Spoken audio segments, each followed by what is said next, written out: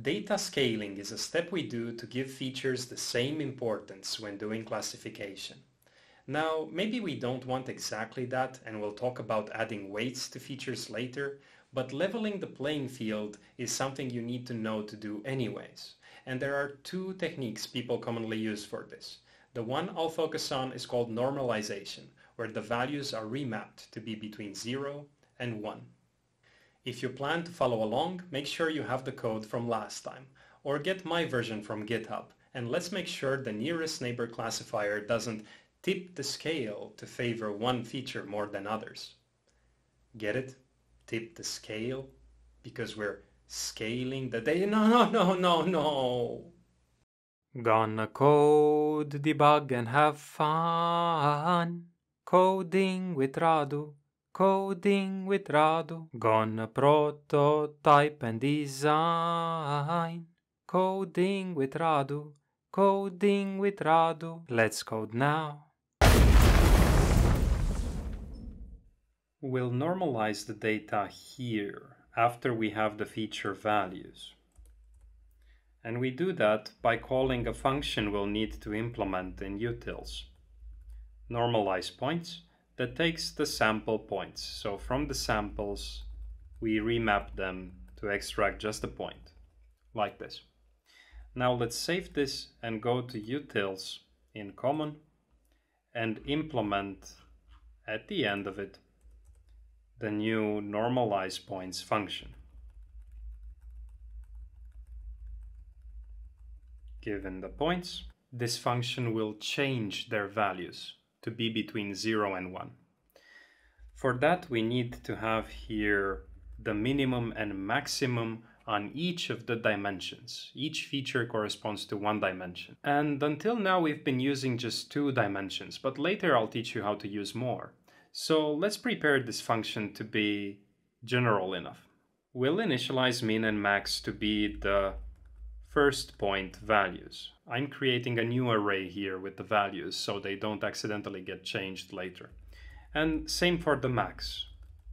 In the beginning, they are just whatever are the values of the first point. But then we will loop through the remaining points starting at 1. And now we start to loop through the dimensions. Let's extract these dimensions up here so it's clearer how many there are. They are just going to be equal to the length of the first point, for example. All of them should be the same. Now back down here, we can loop with another variable j through each of these dimensions and update min of j to be the minimum between the previous min of j and whatever the point of I and j is. Same thing for the max, but using the maximum function from the math library. And now we have our min and max. With them, we transform our data next. We iterate through all the points, starting at 0 this time, and through all dimensions, as before. And now our points of I and j will be modified to be between 0 and 1 by just subtracting the minimum value and then dividing by the difference. But this is exactly what the inverse lerp function is doing from our chart component. I will call it here and implement a new version in utils. So between min and max, we convert this given value into a percentage. Let's close these and quickly implement our inverse lerp function here above this one. Return v minus a divided by b minus a.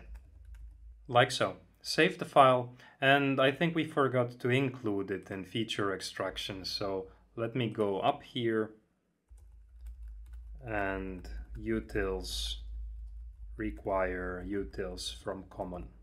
Save the file, and in the terminal we type node feature extractor.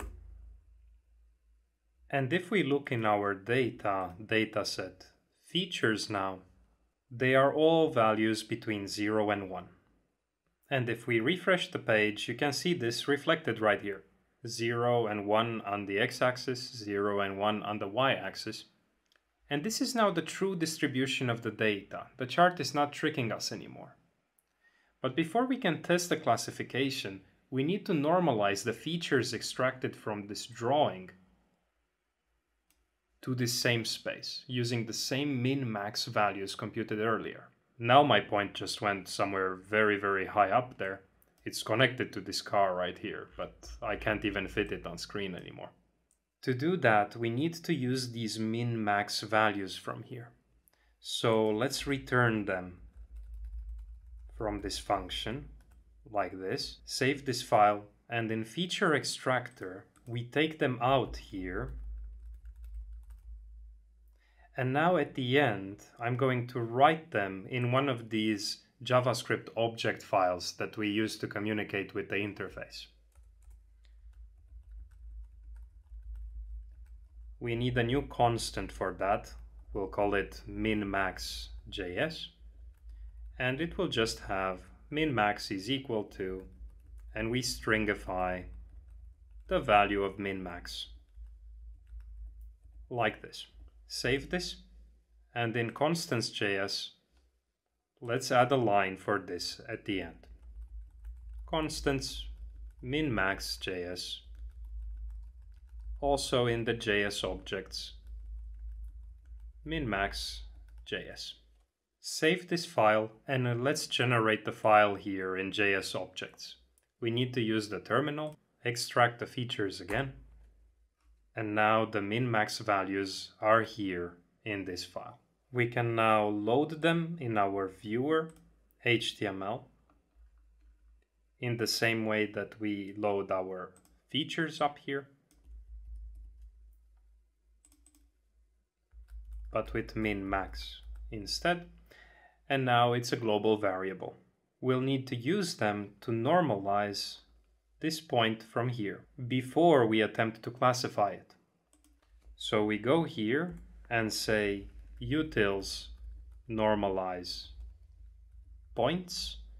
It accepts multiple points, but we can just wrap this one in an array like that, and it will work. But we need to update this normalize points function to support a given min-max value, right?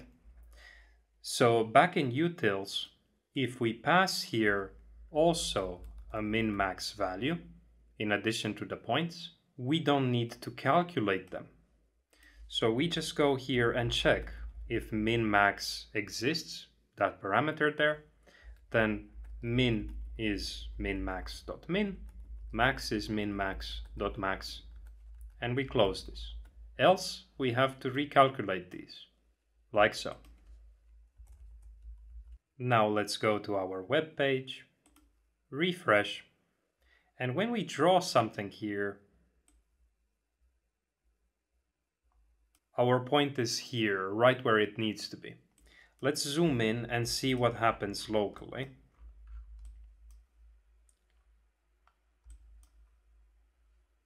When we draw the next path, it will jump to the right column and then start to go upwards.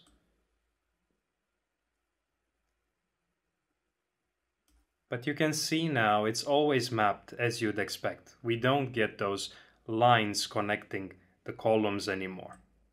Good. But let's revert to our width and height features. They were much better at prediction than this. I'll comment these out. So they're here if we need to use them again. And now we need to re-extract the features in the terminal. Refresh the page, and here they are, between 0 and 1, both of them. And now if I input my car drawing from earlier, ooh, you can see that it is a car. And if we zoom in here, it's not mapped to that fish anymore. It's mapped to this nearest car because now the width and height are treated equally. There's still kind of a strange thing here though. Look how this data looks like because of this one house from here. What would happen if we remove it? Sorry, Herminio. Let's find the ID of this sample. I'm just gonna drag it up here and it's 3107. I'm going to go to feature extractor, and here after we load the samples I will say dot filter the samples whose ID is not 3107. Let's save this, and in the terminal re-extract the features, refresh the page, and you can see the data looks quite different now with just one sample missing. Herminio's house from here. Now let's bring back my drawing from earlier. Ooh, and it's a fish. Because if we zoom in here, it's now mapped to this fish. The data distribution is different, all because one point was removed. But it was an outlier point, a problematic point, so to speak. But I like Herminio's house, so I'm gonna bring it back.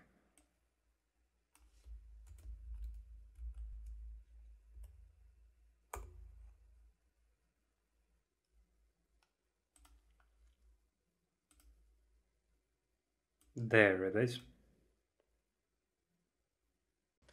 Did you follow along? Great. Please like this video if you learned something today and share it with others so they can learn as well. And if you got stuck somewhere, ask and we'll figure it out. You can also take my version from GitHub and compare.